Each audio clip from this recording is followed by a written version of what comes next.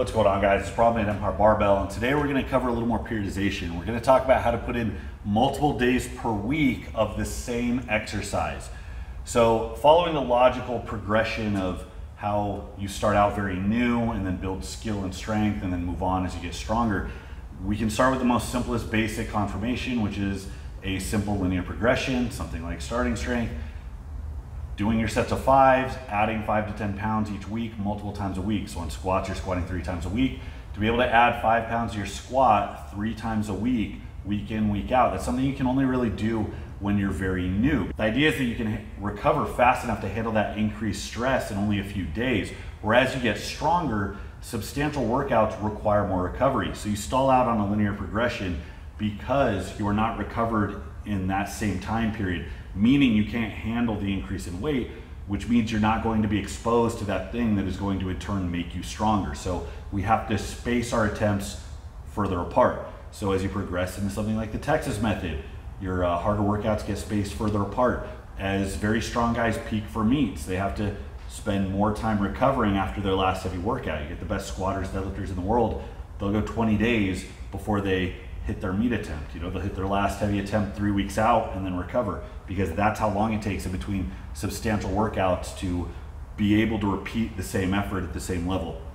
And that's actually true for maximal weights and also very, very hard volume. So if you're talking about accruing, a certain number of sets and reps with a lot of effort where it's pretty ball breaking, it's going to be a longer period of time before you can repeat that same effort. So given how common it is to see 2 or 3 sessions that feature the same exercise in intermediate and advanced program, the question is, how do you fit that in? So the most logical thing to do is to either add a variation or to change the amount of work you're doing. Now, I didn't make movement variation its own category because you're still going to, in some sense, apply these changes in work, in sets, reps, and intensity to movement variations. But knowing that that's an option, a lot of people will have, let's say, a bench day. You might have another day where you do a wide grip, a close grip, a board press, whatever you like. What sets and reps and percentages you pick for that is going to largely be determined by the type of exercise you're doing. A pin press is not going to be optimized in the same rep range that maybe like a Spotto bench would be, or a wide grip bench or something like that. So as you start to incorporate those specifically to target weaknesses, you kind of have to be aware of which rep ranges that weakness is going to be best targeted at. So that's a whole different can of worms.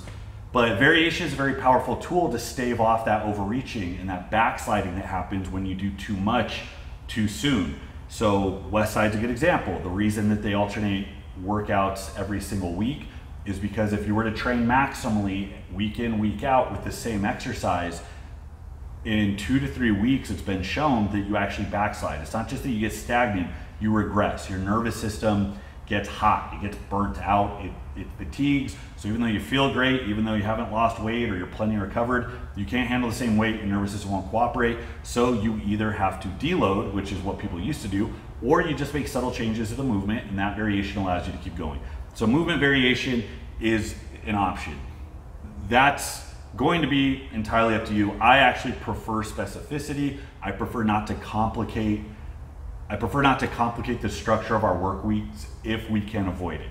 If I have a really good idea that somebody's missing this piece of the puzzle and a specific movement's going to target that, I might incorporate that, but I don't like to get lost in that because there's so many variations. You end up just staring at a spreadsheet and you're not really sure what your next move is because at some point they all seem kind of arbitrary. So Occam's razor, all things being equal, we go to the simplest explanation, the simplest system. We like to avoid pitfalls, we like to avoid overcomplication. So just assume that we're going to be running this for the same movement. So we have our 3 big options for how you're going to structure multiple days in the same week. You can look at this as a bench, a squat, whatever. I have 2 different examples of what a weekly progression is going to look like because both of those workouts, or all 3 or 4 of those workouts, still have to progress in some set order. So this is kind of an example of a classical linear periodization, because volume is dropping, so sets and reps are dropping, intensity is going up. This is more of a linear progression where we're keeping sets and reps constant and just adding weight. This is like something you'd see in like Bill Starr's Power Program or the Texas Method. There's a fair amount of programs out there that work like that. That's also even more simple. That's a very good option. And as you get more advanced, the complexity you add doesn't need to be and doing all these endless changes with how you progress week to week. It can be with how you counter this with another workout in the same week. So the first logical change is going to be to have a heavy light day.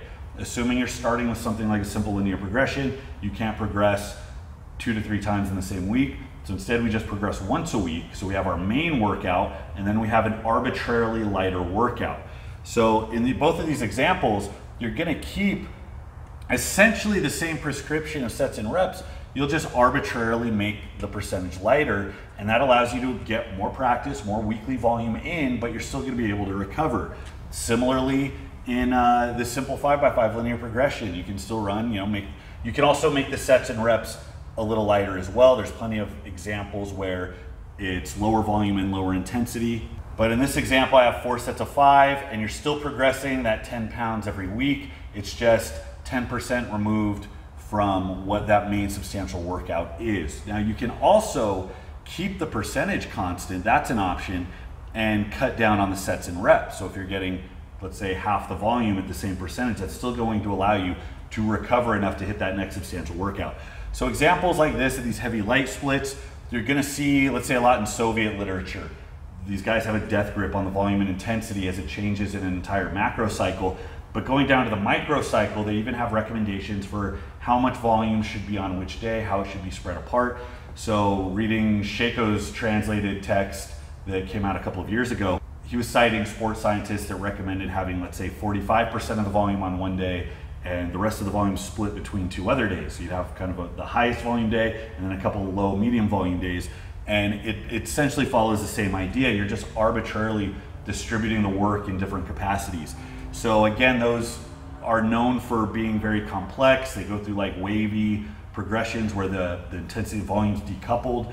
And unless you're in the mind of the guy that wrote it, it's hard to see the pattern unless you take the scope way back. We like simpler modes of doing things because compliance will be higher and there will be fewer pitfalls. So you can very easily apply that to these simpler modes of progression by just having an arbitrary day where you do less. Now this is hard for a lot of people to get their head around because especially as you get stronger, one of the reasons people plateau is because they can't get themselves to work lighter on a day where they're supposed to work lighter.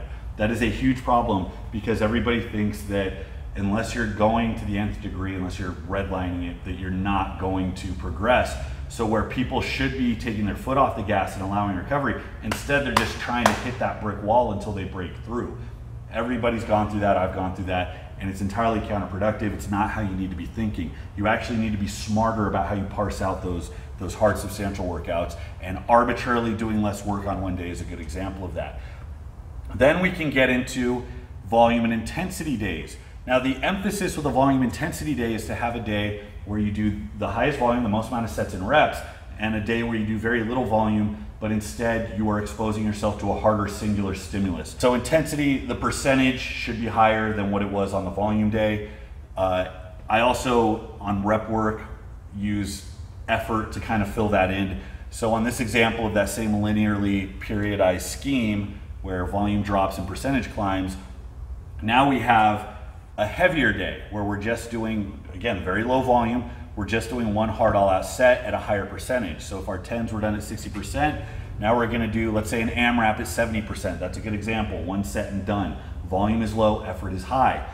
Percentage being higher is a key component of that. I wouldn't pair 10s with like a max triple, but we can still get effort in and have that theme of having offset intensities that both tend to climb up together. On the simpler 5x5 linear progression, and you see this in like the Texas method, you offset your 5x5 day with a day where you just hit a top 5, you hit a max 5, and both of them progress at the same rate. The 5x5 volume, or sorry, the 5x5 intensity, 70%, a little lower than what you're gonna hit on your top 5. So again, they're offset and they run up together.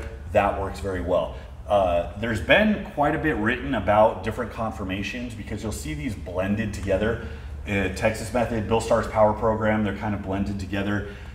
Texas method has a volume day, an intensity day, and then it has an arbitrarily lighter recovery day. So it kind of follows the heavy light split and the volume intensity split. Andy Baker has a lot on his YouTube channel about how to run heavy, medium, light splits. That it's basically this with 3 days a week, where you have your substantial workout. He has his recommendations for how he likes his lifters to do that. and recommendations for arbitrarily backing off the work through the rest of the week. And it becomes a lot more manageable to run that up consistently as you get stronger and make adjustments as you go. So I recommend checking his videos out. Then we go to our third option. Now, I do not write a lot about daily undulating periodization. I feel like it has been beaten into the ground. It's an example of people in my position needing content to write about. So there have been so many articles written on DUP, and for some reason it gets focused on academic studies and trying to compare against different models of training. I am hard pressed to think of any very accomplished lifter who has gotten to the top off DUP. I can't think of it off the top of my head. For all the articles I've seen, all the studies I've seen, athletic coaches tend to like it because you can currently train different qualities. So size, strength, speed is common. So if you had the same progression, you'd have a day where now you're just working different thresholds. It's not about the actual volume or how difficult it is, it's about what threshold you're working in. So we have our volume, then we have our strength, and then we're doing, let's say, a lot of triples at lightweight. That's our speed component. This is usually how it gets represented. That makes sense for athletic programs. For powerlifters or people who are mainly concerned with strength, scratch that speed day and replace it with a maximal strength day, which would be the same rep range as at heavier percentages. So for your threes, I mean, you would go 60% for 10, 70% for sixes. You'd be up at like 85% for your threes. That's gonna be more maximal strength. It's gonna be less about speed. Anyways, this, it's not as commonly executed for as often as I see it pop up, and I usually recommend against it. This is essentially what Smolov is. If you see the base mesocycle for Smolov, it is DUP. It's 9s, 7s, 5s, and 3s for a ton of volume, and you progress linearly over 3 weeks. I think one of the big pitfalls is the method of progressing from mesocycle to mesocycle, from 3 to 4 week blocks, is a lot less straightforward. Because at the same time you're filling out your volume stuff, or logically you would be getting ready to transition, you've already filled out your intensity work. So you're already up at these high percentages. So it's not as straightforward how you would progress over, let's say, 12 or 15 weeks. And there's coaches who are good at applying their tweaks. Again, it looks sexy, it pulls people in. People love the idea of concurrent training, of doing all things at once, because it's like, oh, I'm just gonna get gains times 1,000. And people are almost universally better off, not just as far as what's optimal in like the truest sense of the word, but what they are most likely to comply with and not fall into a pitfall with is going to be something that is more simple, more straightforward. So I recommend focusing on filling your week out with just reduced percentages, putting all your eggs in the basket of the one substantial workout you do. Focus on driving that up for each phase that you're in. You'll have a better go about it. I am a huge advocate of not deadlifting yourself into the ground. So many people deadlift multiple times a week. I hate it. I deadlift once a week, sometimes every other week, and I'll substitute it with either speed deads or some variation to allow recovery. I recently started deadlifting twice a week, and I'm getting very good results. The key is that the work I'm doing is very reduced. So it's not 2 days a week of hard work. I have a base volume day that I'm working on progressing, and then I have a day of very light work that's more about accumulating a little bit more volume throughout the week, keeping the movement fresh, getting blood in the joints and the main movers, and keeping myself really dialed into that movement. And I'm having very good results so far. But remember, as you get stronger, as you get more advanced, knowing when to recover, when to make your work just kind of recovery based is going to be huge and keep you going as time goes on. So long story short, don't just redline it into the ground. It's just as important as to know when to not work hard as it is to know when to push it, when to redline it. So these are your basic options. Like I said, Andy Baker's a good resource on his heavy, medium, light split that he advocates. It's a very logical progression off what most people do when they're new. It's very simple to run, so I recommend checking that out. If you have any questions about this, go ahead and leave it in the comment box, or go ahead and start a thread on the forum and we'll get to it there. Thanks for watching, guys. Again, this is Brahman from Empire Barbell. Until next time, I'll see you.